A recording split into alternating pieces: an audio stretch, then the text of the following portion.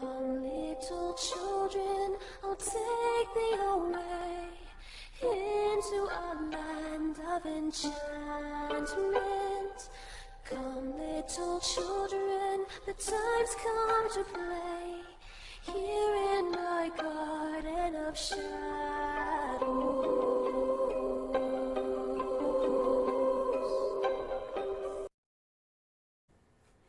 Hello, I'm Runia, aka Media Adaptation, and welcome back to Moderation's 31 Days of Halloween, where we do a video each day based on your suggestions, and returning to the world of two-sentence horror.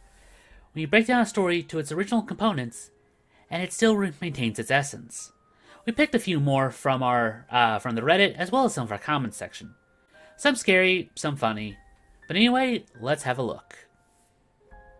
I accidentally walked into the girls' restroom, and saw my girlfriend taking off her face. Run. We'd like to work up an appetite before the feast.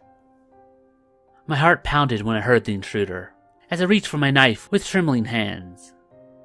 I get to do anything I want to them, I thought with excitement, donning my night vision goggles and hitting the circuit breaker. For 8 months now, no one's even acknowledged me. Things have been really weird since my operation. Every face you see in your dream is a stranger's face that you've seen in real life.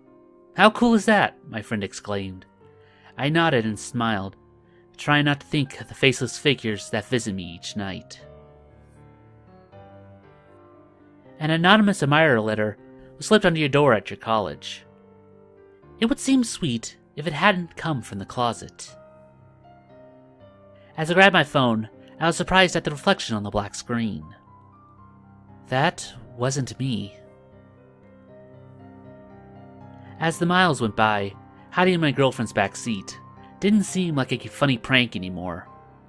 I relaxed when she said, "You can come out now," until a demonic figure materialized right in the seat next to her. I recently taught myself Morse code. I wish I didn't, however. Now the bird's pecking at the window, telling me it's coming. With this lunatic close behind me, I banged on the door of the nearest house, screaming for help. A grinning man swung open the door, and I heard a voice behind me. "See, Dad? I told you she'd run to the only house with the lights on." Every second, I could feel myself dying, and every second, I could feel myself living again. Damn Schrodner and his fucking box! I remember as a kid, I would fall asleep on the couch and wake up back in my bed. I've run away twice now, and it keeps happening. My son was scared of everything, even his own shadow. After seeing the slender black silhouette hovering above his bed, I finally understood why. Muffled and in darkness, she felt cold metal rain down on her face from meters above. Meanwhile, hoping for the return of their missing girl, the townsfolk would drop coins into their wishing well. I stared at the mirror, watching as tears ran down in my reflection. It reached up when I did, touching its face where I did. But I didn't feel any tears.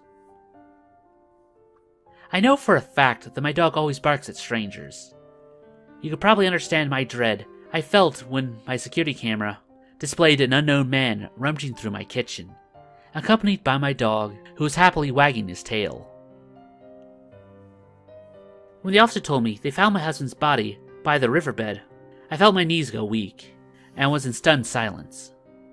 I had buried him in the woods behind the house, so how did he get to the other side of town? As I held my wife's hand, and remained silent while the nurses kept telling her to push, I couldn't help but feel a sense of dread with this pregnancy. Yesterday, she wasn't pregnant. I tried picking some flowers for Mama. After the nice man picked me up from school, for some reason my hand keeps going through them. I hope Mama doesn't mind. I woke up naked in a forest with a hangover. Man, those aliens knew how to party. But that about does it for this video. If you have any topics for future projects, then feel free to post them down in the comments below. And while you're down there, why not like and make sure you still subscribe to the channel.